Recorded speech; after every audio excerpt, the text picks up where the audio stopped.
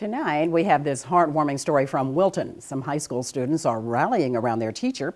He needs a life-saving organ transplant. News 12 Connecticut's Ali Warshevsky with their story. When Dan Pompa's doctor told him he needed to ask for help, he said he didn't know how.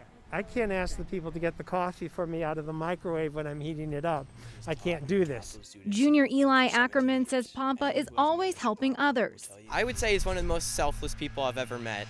He's really always looking out to benefit the community, benefit other students. So he and his classmates wanted to help him for a change and make this video to help him find a kidney donor. I have membranous glomerulonephritis. A lot of words to just basically say my kidney is not filtering properly.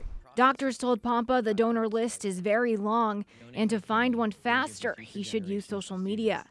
Ackerman and his friends got right to work collecting interviews from students. He's present and he's there, and he really cares a lot about me. By watching the video, people will learn how amazing this man is and how many lives he's really touched. He's a very generous guy. He's welcome. He's very welcoming to everyone. He'll talk to you about anything. It was very, very overwhelming, and I'm really appreciative. I don't know what I can do to thank them enough. Pompa runs several clubs at the high school that raise money for charity, like the St. Baldrick's Foundation. Students say he helps save lives and hope someone will save his. In Wilton, Ali Warshevsky, News 12 Connecticut. You love how unselfish this young generation is. The video was posted to YouTube yesterday. People are calling already to be a donor match if they qualify.